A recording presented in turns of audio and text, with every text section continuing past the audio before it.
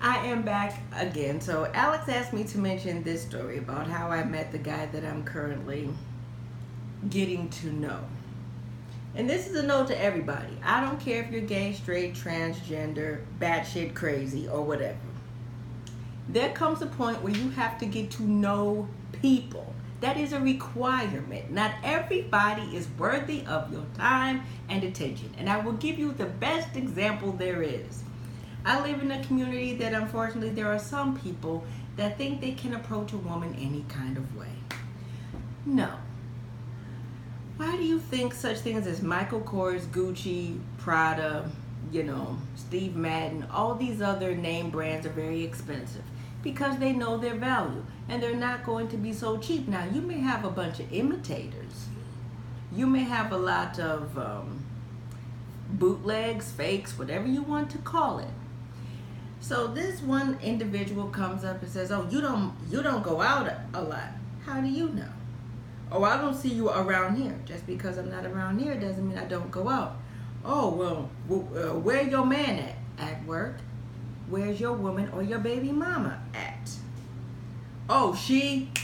See, it's very easy. When you just ask a basic question, some people unknowingly, in their pursuit of what they want, give up more than what they should. Now, I've been called thick as a snicker. Yes, I got boobs, thanks. I've had them since the age of 12. And some people may have had their appendages longer. However, there comes a point in time where just because I have it don't mean you're entitled to it. And it doesn't mean you're good enough for it. So at some point, not everybody can be invited to the party. There's a difference between royalty and peasants. And trust me, the minute a person, man, woman, no matter who they are, opens their mouth and they show themselves to be a peasant, you know where to put them. That is the difference between knowing your worth and settling for anything. And baby, as good as I am, I don't settle for anything. Or just anyone. And neither should you. Bye, boo. Hey, where do punks fit in with that? Punks would fit in anywhere with that, because I think punks are unique enough to where it would take a person with complete understanding and respect to get past all that exterior. That's a lot of exterior. Who is that person? Because you can have somebody that is about as, edgy as Eminem or Drake or Lil Wayne, all tatted up to here, all may have dealt with the life out here that most people in the hip-hop community as of the last decade claim to be like. I came from the decade where the shit started, where it started with a bullet, then it went to popularity. Here they're doing the reverse.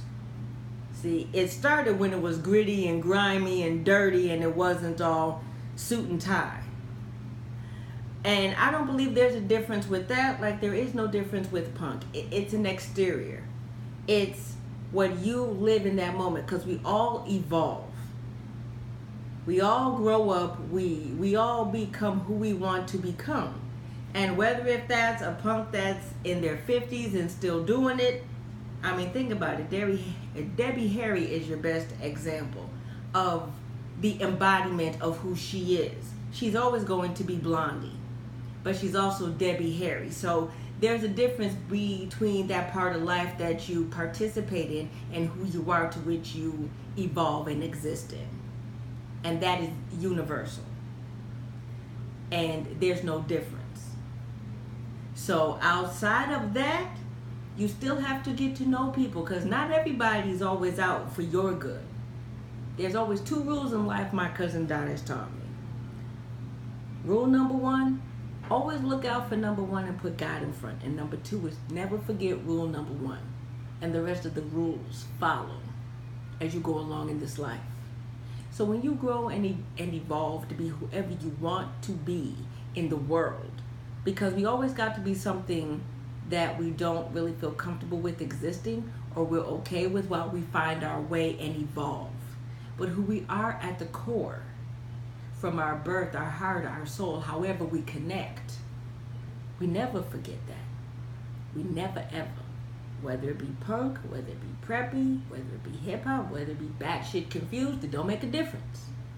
Whoever you are at this point in life, there is always an evolution. Because we always get better. We like to think we don't, but we do.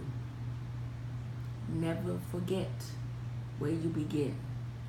Because there's always a way back there for you to get better. Bye, boo.